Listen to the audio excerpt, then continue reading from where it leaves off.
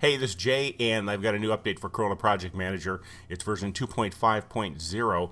There's one bug fix that had to do with when you publish a project, getting ready to do a device build, and that's fixed. But there's one new feature in here, and it's just a way to make it easier to find stuff inside your source code.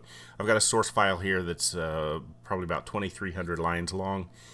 And let's say I am looking at make one block. Okay, so I'm looking in here and I think, well, I need to check and see maybe in make one block, that's where my problem is, whatever. I can do the find and look for make one block, or I can use this handy dandy pop-up menu here. But you can see, like in this file, I've got a ton of different functions in here, so it's, you know, trying to find that. So here's the new shortcut. Highlight it, right click, go to function definition, and it'll take you right there to the function definition, and then you can check it out from there. So not rocket science, but a way to help speed up and make your development easier.